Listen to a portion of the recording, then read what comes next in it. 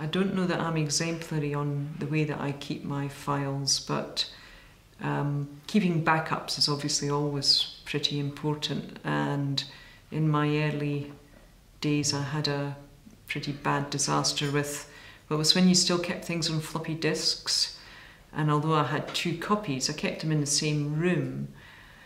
And one day a cleaner came in and there was a water heater in this room, and they left it on and the thermostat wasn't working, and the whole room got filled with intense steam, and all the discs kind of turned to sog because they've got cardboard in the middle, and that was quite a lot of months of data just went in one go.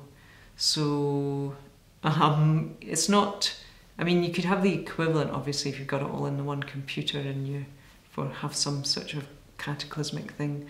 So keeping stuff in different places, I mean, that's less of an issue now that you've got the web and people keep, so if you keep stuff in a cloud or whatever.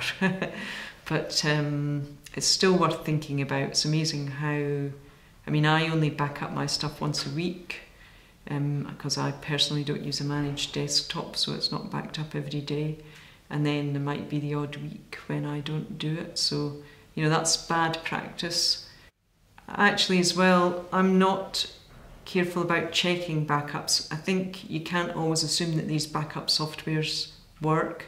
And I have heard horror stories sometimes about people believing their stuff was backed up, and then when they really needed it, they found that actually not everything they thought was backed up was backed up. So I think it is very important to really understand your software, and I'm not always as good as I should be on that, because it's kind of on my conscience, this issue at the moment, because I'm using a backup program that is relatively new, because I've got one of those new external drives.